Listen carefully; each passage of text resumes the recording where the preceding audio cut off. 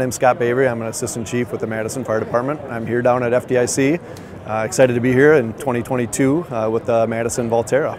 We probably have about 1,800 calls already in about a year span, so we really put this rig to a test. We've gone through a winter, which is very important up in Madison, Wisconsin in the cold, so we've really learned a lot. I personally love the fact that it looks like a fire truck. I mean, to me and the men and women that are on the fire department in Madison at least, it really meant a lot to them that it looks like a fire truck. In fact, I think if most people take a look at the Volterra, they're actually surprised that it's even electric because it looks so much like our other rigs.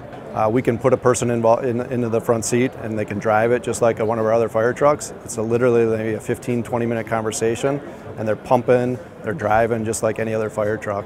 The technology is there, the reliability is there, so we've been really happy with it. And we partnered with MG&E, which is our local Madison Gas and Electric company.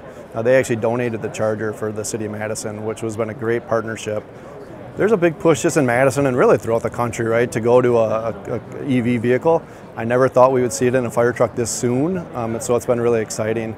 We really haven't seen a whole lot of issues. The crew at Station 8 really dove into it. They really took on this truck as like one of their own.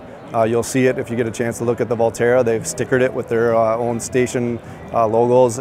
Crews that have been around today, like from different departments, are just shocked at how clean the truck is after a year. That just goes to the importance of a vehicle for our fire department. Call me.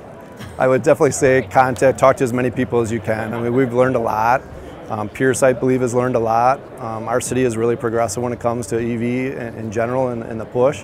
We're going to continue to learn a lot. Moving towards EV in all of our vehicles has really been a push, and we're just really glad that the fire service is kind of leading the way for the city of Madison.